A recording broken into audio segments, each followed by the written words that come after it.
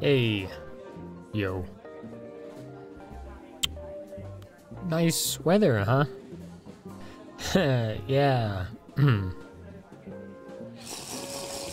So you think free will exists? Do you think you're better than us, huh, mister? Oh yes, I don't like small talk. Well, that's some big talk coming from a guy who says he doesn't like small talk. Wait a second.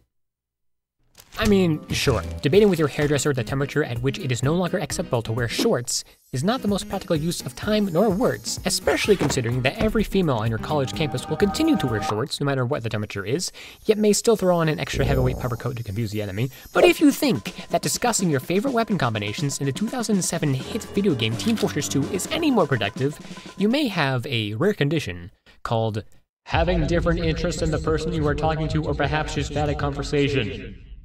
Itis. You see, contrary to popular belief, small talk is not restricted to weather good or weather bad. Talking small-ly is any time the conversation is not working towards the achievement of some goal. For example, if I say, "There's someone behind you," that is for the purpose of warning you that someone behind you has unknown intentions and you may want to turn around. Not small talk. Similarly, if I say, "Yo, hand me that 2x4, that is for the purpose of small talk, on the other hand, has no practical purpose. Instead, it is used for bonding. And I suppose that serious talk can also be used for bonding if you're a chemist, but that means whenever you're making extremely workplace-friendly jokes with your friends, talking about how amazing Across the Spider-Verse is, saying how hyped you are for Beyond the Spider-Verse, wondering how delayed Beyond the Spider-Verse will be because of the writer's strike, expressing your hope that no one was overworked on Across the Spider-Verse because of how epic it is. You talk small. 90% of your conversations are already small talk. Emotional investment does not mean it is not small talk. You could be pouring your heart out to your BFF4L heart emoji about your hopes and dreams to become a singer-songwriter, and that can still be small talk because the point of that conversation is not to rope your friend into helping you plan out the next 5 years of your life, but to share something that you're excited about, and for them to join in on that excitement, and maybe share something that they're excited about as well.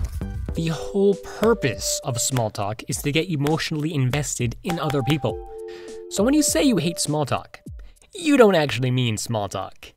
You mean that feeling of, oh my gosh, Kyle just sat next to me in class. I do not want to talk to this person right now. I have nothing to say. We don't share anything in common, and I probably won't see him again after this semester anyway.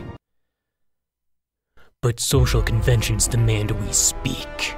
If all you're doing is maintaining a social relationship instead of bonding over something specific, like, hey, how's it going? Pretty good. How are you? Not bad. That is more specifically phatic conversation. No. Phatic. I know what you were thinking. Saying, how are you, in that context is not encouraging the listener to dictate his struggle with loot box addiction. It's just being polite. And this kind of conversation is important because walking 27 feet to the office water cooler at the same time as Gerard Butler, without so much as a glance acknowledging his existence, is prime real estate for him debating what he did wrong when he saw you at the church potluck last week, as he's lying awake at night with his brain replaying today's greatest hits.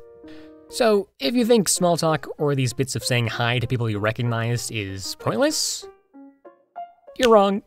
And if you don't like small talk, it's probably because you're bad at it.